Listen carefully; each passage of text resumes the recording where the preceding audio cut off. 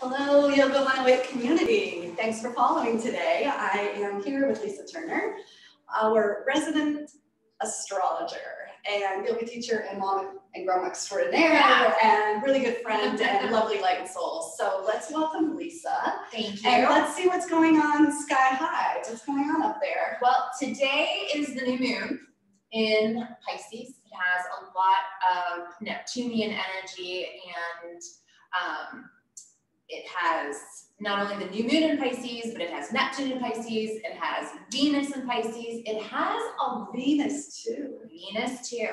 So when you think of it, right, we can pull different things from it. We can pull this altruistic compassion and generosity, and people who are very heavy with Pisces, you know, sometimes they don't have great boundaries because they're always selfless. They're giving. You know, these people. Yes, you see them as healers. You see them as artists and poets. You see this through escapism, whether it is through the arts or compassion or, again, healing. Fantasy, exactly. Yeah. Right. For me, when I think, and I have a Pisces rising, so I'm not really great with boundaries. I also have this grand trine in water that connects with that Piscean ascendant. So, you know, I can find myself getting too into the flow and too giving and overdoing myself, where it becomes taxing on myself because what do you need? Let me help you. Let me help you. So I find that within myself, but one of the things that I really resonate with the Neptunian Piscean energy is the spiritual. Well, I think that's the Neptune part. Mm-hmm. Yes. Neptune's a pretty distant planet. So Neptune would be like, is Neptune a personal planet? No. No. Neptune's it's a collective planet, but it's where we start going into that higher mind, right? Okay. The collectiveness. Okay. Of humanity. That Piscean energy is also the 12th house. So it's things that we do hidden. It's private. You know, I have this metaphor with a seed, and you know, you see you know, the little memes about a seed that needs to come undone. We come undone usually in a very private manner. Right.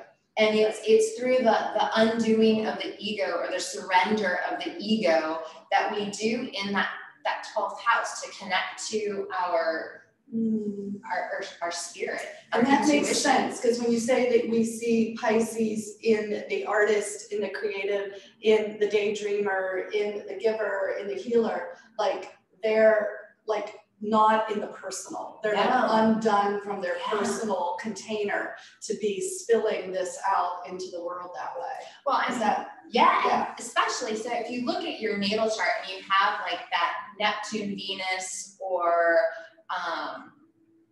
a Venus in Pisces, or any type of combination, you are the epitome of self-love and loving everyone. Yeah, because Venus is the love. Yes. Venus is the love. So this new moon really carries that. And when you see it in your relationships, you know, under the new moon, you know, are you finding yourself really romantic or wanting to connect? Pisces can bring up fears and phobias, right? The sense of insecurity about being vulnerable and being so open. You know, but how does that feel, you know, like I said, in your personal relationships with this Neptune energy? So this new moon Saturday night is a good night for date night. I think it's a great night for date night when you're looking at romance and being vulnerable, you know, talking about how you feel. Writing a love note. Yeah, writing a love note. Yeah, absolutely, absolutely. When I was teaching this week, and kind of bringing this astrology into my yoga practice for my students, I gave them a story about handing them seeds, right? Okay. And it's springtime. So it is springtime. I didn't even think about that. Yeah. I didn't think about that because the thought of handing them seeds, and if someone were to hand you, you know, a grouping of seeds, you have no idea what plant, tree, flower they're meant to be. And you know, you take the seeds, you plant them in the soil, and you wait, and you, in essence, you surrender to the unknown, right? Which is very that 12th house. We surrender in the 12th house. We let go in the 12th house. But there's also this unknown factor because it's hidden. Which brings me into Ishvara Pranadhana. Right. Which is, students, yamas and niyamas, the last niyama, spiritual devotion. Yes. Right. Yes. So each seed has the instructions of what it is meant to be. As do we. We have this dharma, this purpose, because we are here, our heart is beating. And part of it's unknown to us. We make choices, we make decisions, but we also surrender to the Creator to guide us on our path. Yeah, and that act of surrender, that's the Ishva part, like the devotion part. It's like that wholehearted devotion to whatever my purpose is, I'm devoted to that, and I surrender to that. Absolutely. So when you plant your seeds, well, first they're underground, you can't really see. Nope, again, hidden. And you don't necessarily know what they're intended to be. Right. You don't really know what their purpose is. Right. And how much of our life path, right? So in your astrology chart, you know, you have a north node and a south node, this karma that has kind of been overdeveloped that we're very used to. And the north node where we're meant to go. We have, you know, eclipses by transits that kind of push our fate forward, our path forward. There's a huge trusting part. Yeah. You know? Yeah, on a soul level, like that's a really deep soul level thought, like to take a breath with that, like how much faith and trust it takes just to stay on the rock. Yeah. Yeah, and to be nudged and guided. Gosh, like there's so much ego fighting back. And then that 12th house is where we surrender the ego, right? I mean, that's the only way for it to flow, which is Pisces water. Absolutely. Yes. Water to water your seeds. Do you see how it's happening together? It connects. You know, I am not a gambler, but I would bet that where we saw ourselves 5 years ago or 10 years ago is not where we thought we would be, right? We don't have that much control over our life, right? Truly, we don't. And I think, you know, we talk about it in yoga, we talk about it as teachers, getting out of our own way, right? And this allowing, this surrender, this trust, this very Neptunian Pisces moon of, you know, connecting to that intuition and our spiritual connection. Yeah. The flowing of allowing, you know. And it's really such that inside job, because when you think about it, no one else can help us. Like born alone, die alone. Like this is kind of a lonely soul path. I mean, we have each other, support each other, but no one else is going to be able to do it for me. No one else is going to be able to tell me what my seeds are intended to be. Yeah.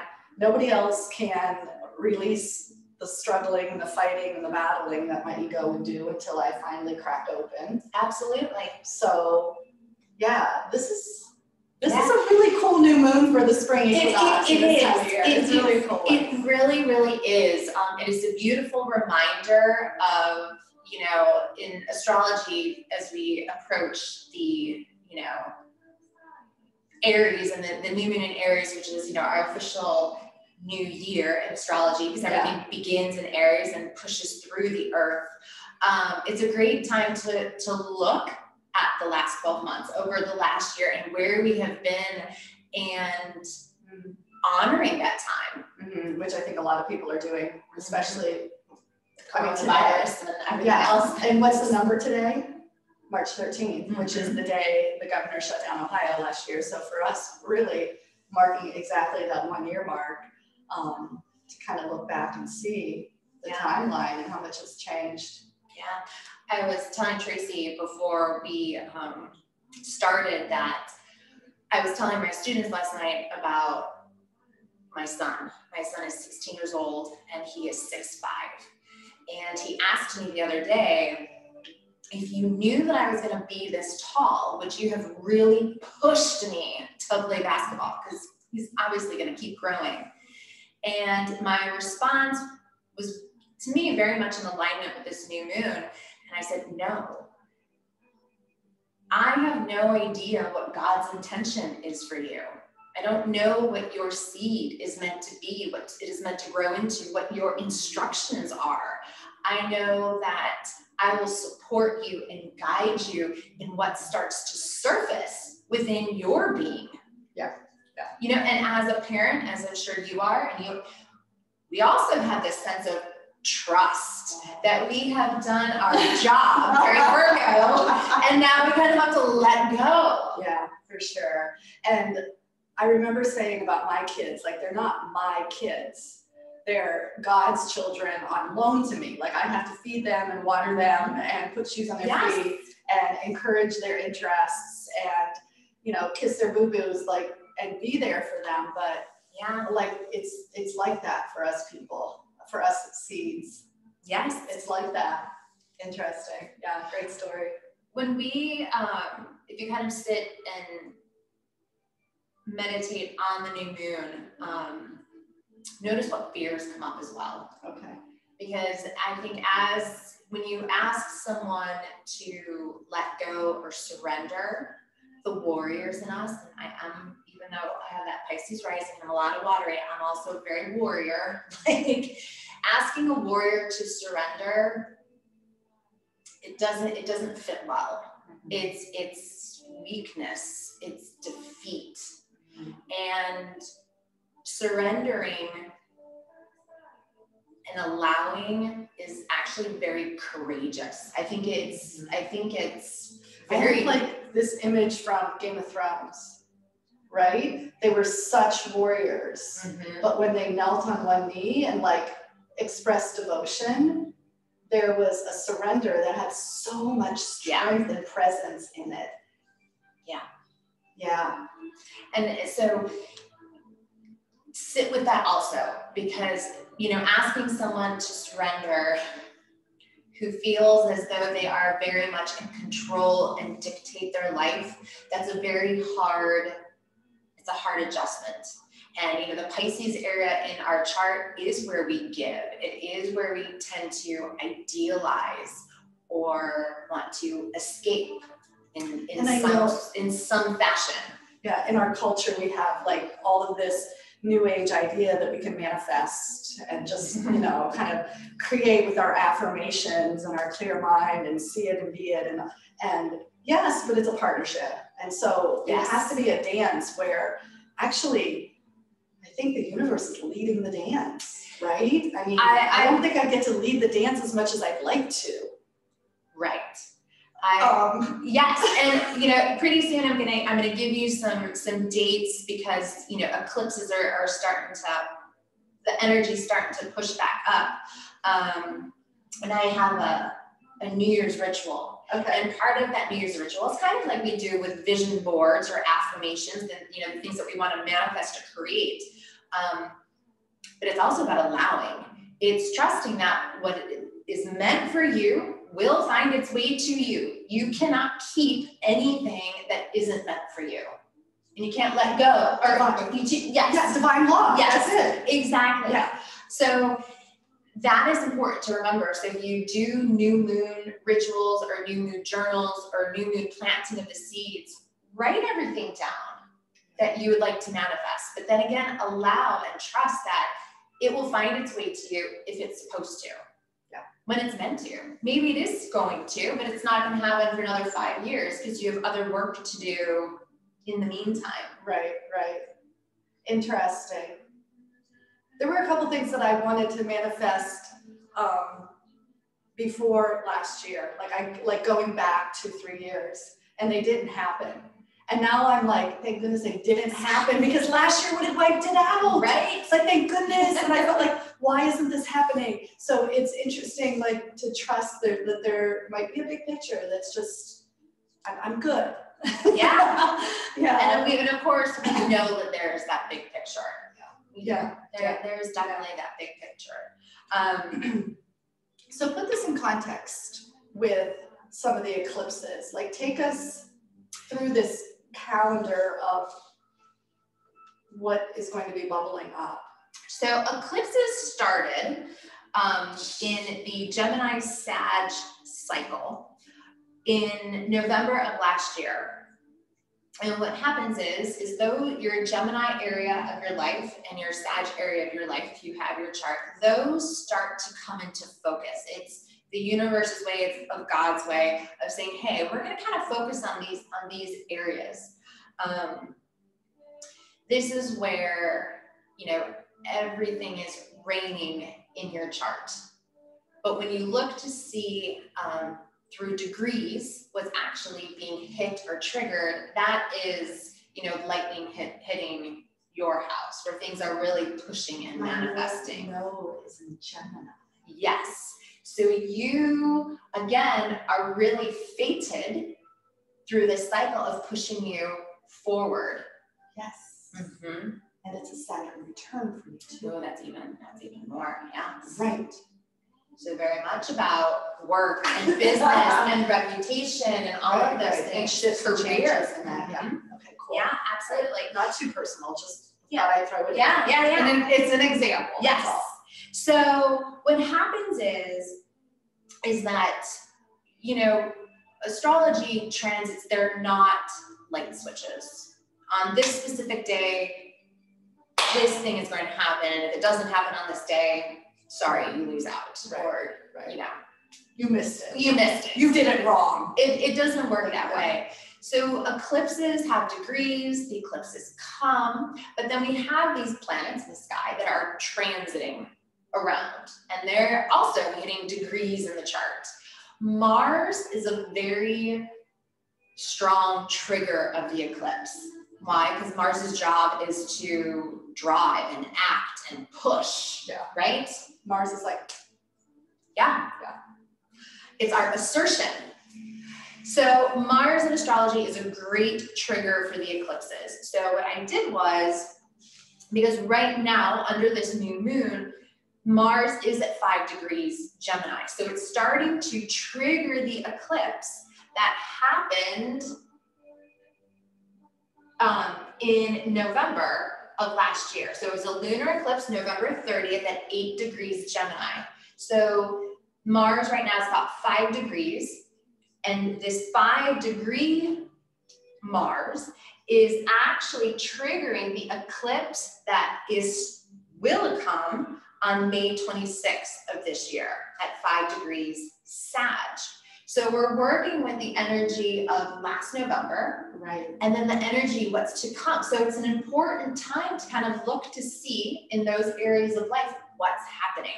Like wherever you come from, where you're going. Yeah. There are going to be triggers. There'll be like activation. Activation, great word. And it's not, you're saying it's not a switch, because what you're saying is it doesn't come on at 2:45 a.m. Click, the lights are up. It's like through this time span, there's going to be a little active triggering of this thematic energy. Right.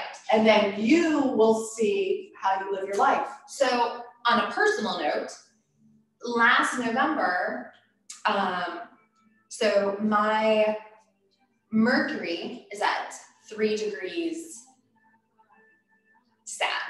Okay. So the November eclipse last year and the one coming up in May is triggering my Mercury. Well, in my chart, Mercury rules my home and family, and my Mercury is in the 9th house of faraway places. Well, in November, I moved far away. I moved almost an hour away from where my home is.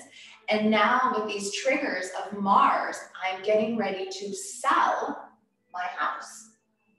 Right. And permanently move far away. Does that make sense? Yeah. So that's kind of how it works. And I really want to emphasize, because I listen to different astrologers and I'm like, I have to listen to this. I have to know what's happening. And you don't really have to know. No. I mean, if you know, then you have insight, which can help explain and help you feel assured and confident and kind of put things into context. But it's just, life is happening. It very much is. And I think that sometimes we dive too much in our charts. We want to know too much. I think we talked about this the very first one. Tell me what to do. Exactly. I don't want any risk. I want you to tell me no, it's right. It says yes. But if you're like me or ever have, a strong handle on astrology, you can kind of piece together, oh, this is kind of what's starting to manifest. But from a general place, you're just kind of looking to see what's coming up, because what's coming up now is probably what those eclipses are going to start pushing you forward on your path for you to trust and surrender, going, okay, this is where I'm being guided. And you can't get it wrong. And I say this to my children, I say this to everyone, you can't get it wrong. When we trust in our instructions and we trust in the divine, can't mess it up. And there's this present moment thing. Like, if you are feeling that it's right now, it's right now. Mm-hmm. And it doesn't mean it's right now and it's never going to change. So like 5 years from now, if you find yourself, that's not right anymore. Like, it's process. It is. It was right. It was the best decision in the moment. So it was the right decision for that moment. And we're just things are fluid. I have some clients, and I went through this in my own life. I had Neptune hovering at my ascendant. And, we have this very Neptunian chart this week, and Neptune has that feeling of uncertainty, right? So if Virgo likes those straight lines and details, Neptune comes along and says, I'm just going to erase a little bit over here. There's this uncertainty. So when Neptune kind of hovers over that ascendant, you're very almost unsure of what's next or what the direction is. And I remember going through that transit going, I don't know. I can't see it. I'm just going to go with it. Interesting. And just interesting. And this new moon, you can feel that way as well. That Neptune, yeah. I don't really know, but I'm just gonna go with it. One of the things I read said that this new moon was all about dreams come true. But when you think about what a dream is very elusive. Mm-hmm. And so a dream isn't a clear answer, someone shouting from the sky, this is a dream is looked like that foggy thing. Yeah. So it's like everything's foggy, I don't know, I'm just going to just do. Allow. Yeah. Trust. Yeah. Surrender. Like this, plant your seeds. And see, water them and be curious. See what will manifest. Yeah. Maybe you really want an apple tree. And then you end up planting a pomegranate tree, and it's even more divine than you thought it was gonna be. Yeah. Trust in our life's direction. And that's again kind of where these eclipses are. These eclipses are, Mars right now is going to start triggering that eclipse degree. So give us these dates. Because I think that could be helpful to see what the window is. Yeah. The window. So the window of this 5 degrees Sag, which is happening in May 26th, is the exact date. But remember, allow space. To the 8 degrees Gemini, which is what happened in November. Mars is going to start triggering that, and I kind of gave you a wide range of March 5th to the 21st. Just kind of noticing what type of action, right? Mars, you're starting to take in that Gemini Sag house. Now, if you know your chart and you have planets in Sag or Gemini or in mutable signs, because it'll be a square, notice what's happening. Notice where you feel, like me, the need to act. Yeah. And start to do something. On the 9th So on June 10th, it's a solar eclipse at 19 degrees Gemini. Mars will start to trigger that eclipse right around March 30th to April 7th. So notice kind of what's happening in that 19 degrees Gemini range as Mars starts to trigger that eclipse degree. And then we have a 23 degree Sag that happened last year, December 14th, solar eclipse. And Mars will start to trigger last year's eclipse right around April 7th through the 14th. Interesting. Okay. So what we can do, like sometimes I tell my students the difference like between stripes and plaid. So we want things to be striped. We want things to be really linear and well organized, right? Mm-hmm. So we can say this, this, this, but what Lisa's describing to us is not linear. This is plaid. This is like colors coming this way and colors coming this way, and not just red this way, blue this way, but there's green in there and yellow in there, and they're all kind of like, and they're woven together to create this really beautiful plaid pattern. So she's talking about the eclipses against the Mars triggers, right? And how they kind of weave together between last year and next year and now. So this whole March through April. Yeah, March through April. Is a time when Mars is just going to trigger and touch on and weave its color through this like pattern of our life. And to be the observer, right? So Mars is in Gemini, so the mind may be going, you know, every which way. Our actions, I feel like I'm all over the place, you know, I'm multitasking a little bit everywhere. I mean, super excited about it all, but yeah. Exactly. We feel like we're being pulled in many directions. So it's an, you know, it's an active time. But we have these anchors, November, December, June, that are going to put it in a bigger context of where we're going and what's going to happen. And it's like a reflective time. Okay. You know, I study it, so, you know, I probably pay attention more than the average bear, you know? So I have a feel for what happens in my, you know, in my own life or the people around me that I can reflect upon. If I wasn't, you know, if I didn't study to reflect on, you know, everyone still has an idea of kind of where life was and where they want to move forward. Yeah. You know, everybody has that. Yeah. Yeah. Love it. That's helpful. So yeah, that's helpful. And the seed analogy is helpful, right? So today, you know, tonight, sit in the dark. Mm-hmm. One thing I love about the new moon is that she's dark. She's pure potential. Like I looked up in the sky, I'm like, new moon, it's almost your turn. What is left of you? And I looked all over the sky and I couldn't even find a sliver last night. And I'm thinking it's tonight the new moon, but it's actually tonight. But like for whatever reason, maybe there was a cloud formation just blocking it. But it's like, I knew the moon was still there. And that dark moon, you know, there is a sense of uncertainty. Where is she? And could bring, again, fear, yeah. You know, because everything is dark. It hasn't light. It hasn't come to our consciousness what we're manifesting or what we're, you know, what we want to see in its fullness. Yeah. Yeah. I really enjoy that. Yeah. Look up at the sky tonight and see like the potential, like the nothingness, and remember that your seeds are. Or be a rebel. Planted. Ask somebody for seeds and, you know, and blindly plant them. Right? Yeah. Write yourself a love letter. Take advantage of a little bit of Venus and give. You know, notice, you know, notice how you interact with others. If you feel a little bit more generous or allowing, or if plans change and you notice, hey, you know what? Yeah, I'm just gonna go with it today.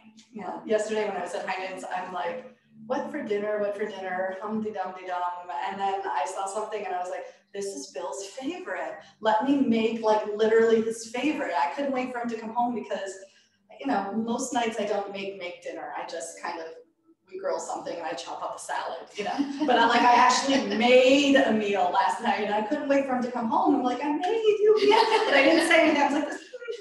And he's like, oh, look what you made. And it's like, that's a little sweet romance for us. Yes. It's just like, I see you, I recognize you. So something really simple can just feel fun, and then you know you're in on the groove. You got a little Venus dancing. Yes, awesome. Absolutely. Absolutely. On a side note, you know, as you give, you know, notice who you want to escape through a good book, a movie. Notice if it's alcohol. Notice if you want to go to church or chant or be alone with yourself. I was just gonna say, yeah, alone time. It might be wrapping and cozying into your inner cocoon. Absolutely. Yeah, a lot of different ways, depending on our signs and our planetary alignments and what's been going on in life in general. All different ways to kind of take this energy and make it work with you. Yeah, absolutely. What do you think? Are you good to go? Yeah, it was ready for a good wonderful. ride? I'm excited. It's going to be a really good ride. The solstice coming up, the equinox coming up and everything. Really an exciting time. So happy spring. Thank you for following. Namaste. Lisa. Thank you. Namaste. Bless us. Thank you so much. Bye. Yay. Let me find the cursor.